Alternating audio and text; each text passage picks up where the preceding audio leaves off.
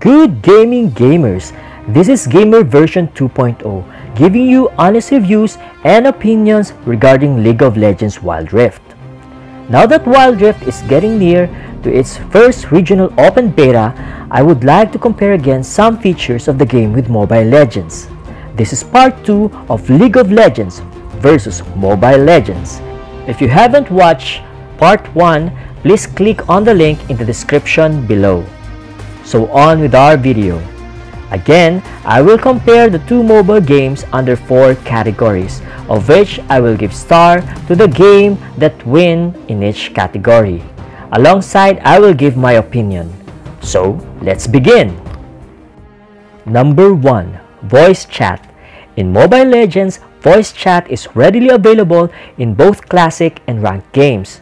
All you need to do is click on the icons to enable voice chat. In League of Legends, however, voice chat is only available when you form parties. That means you need to form a group to enable the mic and speaker icon. You can only do that in custom mode where you can form such parties or groups. But when you solo rank or solo PvP, the voice chatting is disabled. In my experience so far, Mobile Legends has a good voice chatting system. It is clear and provides better communication in the team. So in this category, I give credits to Mobile Legends for having readily accessible and functional voice chat. Number 2. In-game buttons. I mentioned in part 1 how intimidating the user interface of Mobile Legends.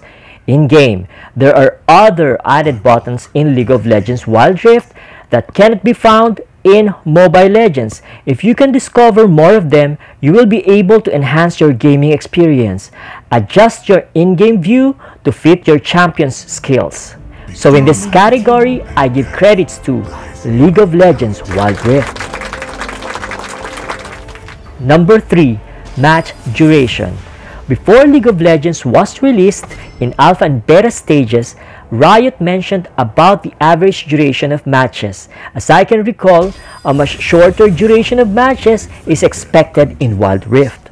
But in my experience, I have one match that lasted for almost 30 minutes compared to Mobile Legends wherein you can finish a match in a much shorter duration of time.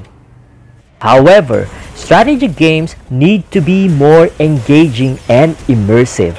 That's why for me, I prefer longer battles to test the full potential of each gamer in a match. That's why I prefer League of Legends Wild Rift for having much longer duration of matches. And lastly, number 4. Skins.